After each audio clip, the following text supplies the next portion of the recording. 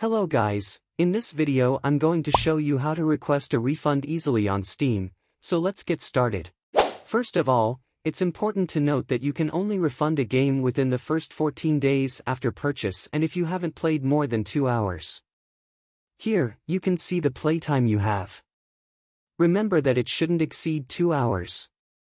If you meet these requirements and want to proceed with the refund, follow these steps. First, go to the upper right corner, where you'll find your username. Click on it and select Account Details. It will redirect us to this window. Once here, click on Purchase History.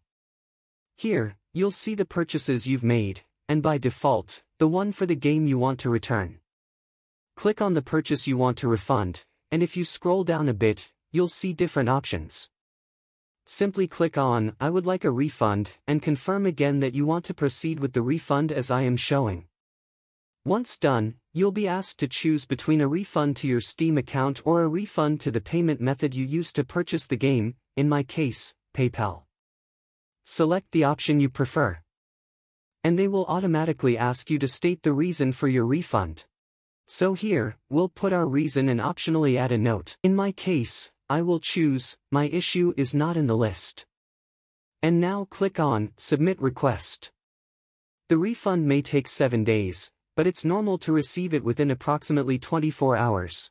That's it guys, I hope this solution has worked for you. If it has, don't forget to hit the like button and subscribe. If you still have any problems or questions, let me know in the comments section and I'll try to help as much as I can.